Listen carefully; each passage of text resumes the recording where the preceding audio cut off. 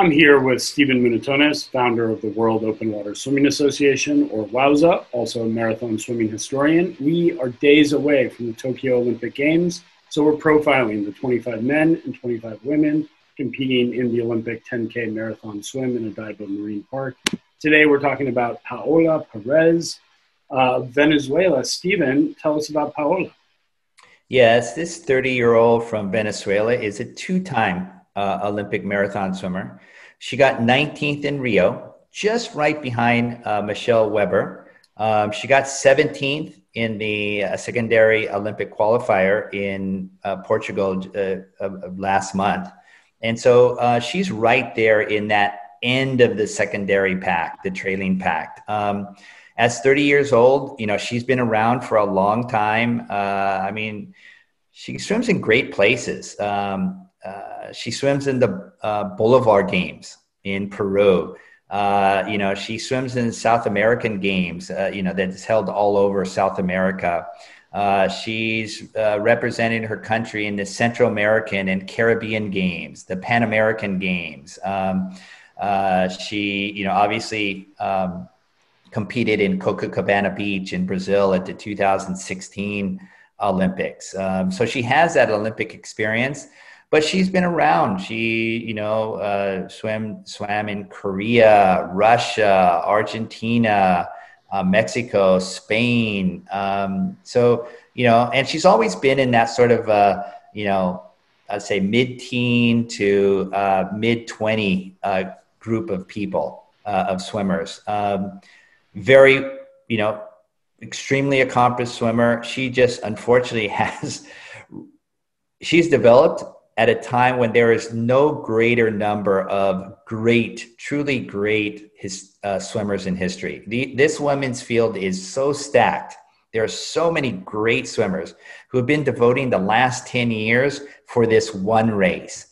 So is Paola, but I mean, this field is stacked. Yeah, that's tough. She's up against the best of the best. So Stephen, how does someone like that approach a race like this, knowing that there's so many greats in the water with her? Yeah, although, you know, these are among history's fastest swimmers in the open water, Paola has actually competed against all of them several times. So they are not unfamiliar with her. She understands exactly how they swim, how fast they are, and it is a celebration of the very best. She knows she's amongst the very best.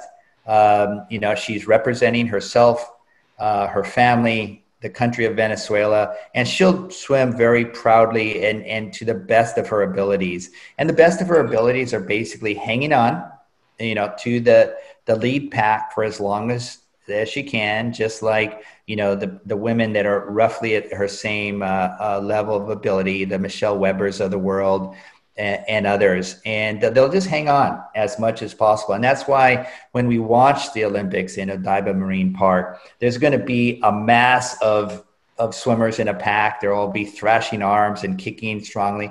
And then gradually, you know, you go loop 1, loop 2, loop 3, loop 4. One by one, the main pack will pull off from the trailing pack, and then they'll have 2 packs, possibly even 3 packs. And her job, just like those other, you know, top 20 swimmers in the world, her job, and she knows her responsibility and her competitive zeal, will make her want to hang on to that main pack for as long as possible. I think it'll be around the 4th or 5th loop when that pack starts to break apart. And, you know, Paola will, if she has a great swim, you know, she'll be competitive with that secondary trailing group. All right, Stephen. So final predictions for Paola in Tokyo. I think as a 30-year-old, you know, this will be probably her last Olympics. She's going to have a great swim, but I don't see her cracking the top 20. All right. We'll be watching August 4th. Thanks so much, Stephen. Thank you.